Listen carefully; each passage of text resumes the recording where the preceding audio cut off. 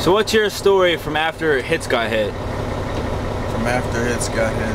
Well, we were going up to that usual Phoenix 10 split. I don't remember if it was dark yet. No, it wasn't dark yet. It was still light. And the fucking Husky is up there.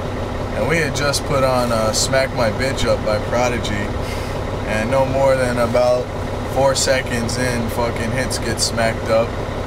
And so I start getting the grid and whatnot, and fucking doing my little reporting shit for fucking comm to send up to hire and casualties, blah blah blah, time date group, all that shit. Anyway, so I'm doing that, and things are already in motion, and fucking we're going up. Lieutenant's losing his goddamn mind, but we're going up there clearing for secondaries, and I'm still doing my thing, and we start coming to a slope. We're a little bit tilted, and I hear, Daller, don't go in that hole. And Daller, watch out for that hole. Boom! The whole fucking cab gets rocked. Daller, that's why I told you not to go in that fucking hole. So, yeah, I start laughing, and I'm like, okay. 2 minutes later, we get hit by another one. I start getting lieutenants freaking the fuck out at this point.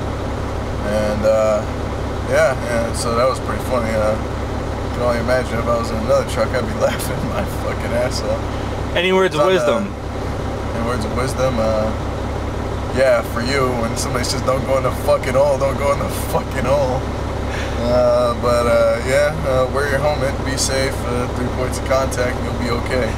What's the fun fact of the day? The fun fact of the day is you are more likely to get injured ground guiding a vehicle than outside the wire in current OIF operations. And what is the what's the Cheney quote of the day? The what? The Cheney quote of the day. Gotta crack a few heads to make an oil rig? I don't know. Alright, say bye-bye. Bye.